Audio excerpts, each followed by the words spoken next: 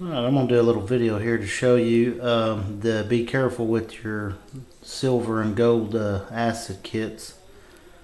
Apparently the silver acid that I have has gone bad. The one on the left is the old one, the one on the right is the newer one. As you can see, the one on the left has a little bit of more of a purple tint to it. And I don't think it was that color when I got it. I think it was like the one on the right over there.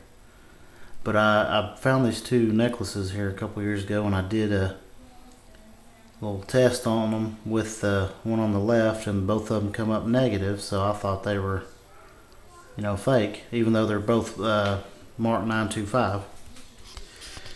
Anyway, I'm just going to show you here. You might want to use gloves.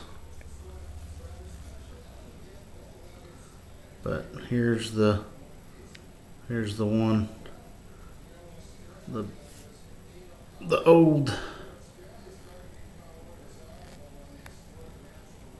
acid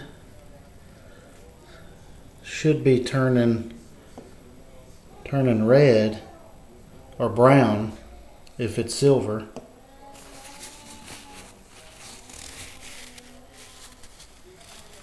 And that's just kind of a purpley color. Okay. And also, if you don't want to, this is scrap jewelry here. If you don't want to ruin your jewelry or leave little marks on them, you may not want to do it this way. But then here's the newer acid. So it should be either turning brown or red if it's silver. And the darker red it is, the more silver that is in it. So that one's showing good.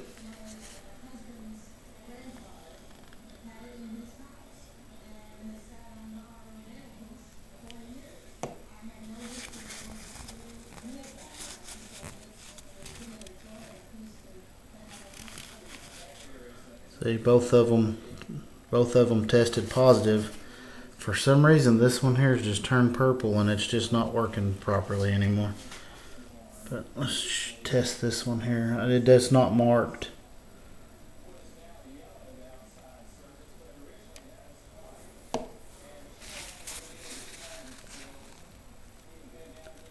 But as you can see, yeah, it's silver too. I was pretty sure it was. I just had never tested it.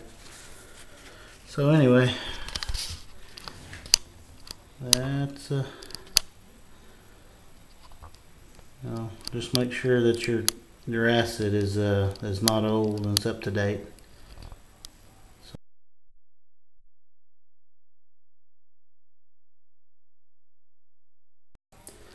I'm just going to do a little video here to show you that be careful when you're testing for your gold and silver, because the acid apparently can go bad.